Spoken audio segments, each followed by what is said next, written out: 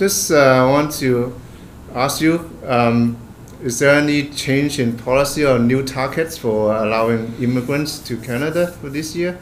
Usually about 300,000, right? Is it? Well, or a bit more?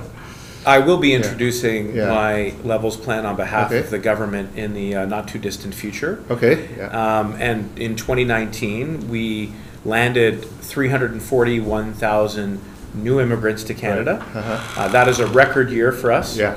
Those immigrants are coming and contributing. Right. The majority of the people that were landed last year are coming under the economic class, which means that they are skilled, they bring their trades, their professional experience, and then they're in the workforce. Yeah, about 190 or 200,000.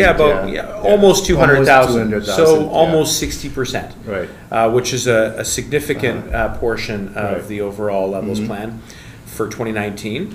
We have another category of immigrants who are members of the family who wish to be reunited with permanent residents or citizens who already live here. And then, of course, Canada's work in the humanitarian sphere around resettling refugees. And I think we should continue to be very proud of the work that we've done. You know, Canada has always stepped up when the world is called in a compassionate way. And that's not just government, that's ordinary Canadians from coast to coast to coast who have sponsored refugees to come. Our readers asked us about the PGP, Parents and Grandparents Program. Parent Program. And I know there was an announcement that the old program, like with the software, like we register online, was overwhelmed.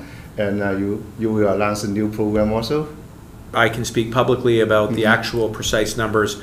I do have to put the plan into the House of Commons and then inform the House that we'll be unveiling it. And then I'm happy to come back, and I will be coming back to British Columbia, and I will take all of your questions on it. How about the time, like the timeline? Everybody waiting for the reopened program. You talking about PGP, about parents and grandparents? I mean, again, I think without identifying a specific date, I would say we hope to have it within the next 4 to 6 weeks, in that range. Okay, I see. And regarding the kind of the PGP system, will be a big change about it, because we used the lottery system before, and then go to the of the first come first serve. It's going to be a kind of mix, so it will be total. Well, I think we're in the process of reflecting on the various advantages and disadvantages of going with different models of intake, and when we relaunch, we'll be in a position to explain which system we're going with. But again, I don't want to get ahead of ourselves, that we still haven't come to final ground on that. Yeah, so as you might know, is in Richmond Hospital, 23% of the newborn are from non-residents, so that's about 1 in 4, and create a lot of pressure on the healthcare systems. And I remember you said, well, it's important to crack down on who violate the system rather than changing the system, right? So you want to? Well, that's my view. I firmly believe that the birth on soil principle is well established. It ensures that a Canadian is a Canadian is a Canadian, and that we don't start to create different tiers or levels of citizenship, because that can lead to all sorts of things that no one ever intended. And instead, we need to take a look at the ways in which that principle is being abused. And we know that immigration consultants do provide information, and they help aspiring Canadians navigate their way through the system.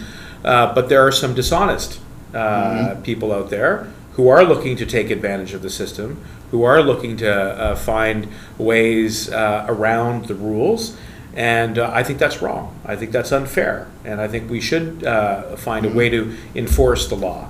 And as somebody who worked in the criminal justice system as a federal prosecutor, I believe firmly that we need to invest the types of initiatives and resources to ensure that people remain confident that we've got a border and an immigration system that works. And that's my commitment.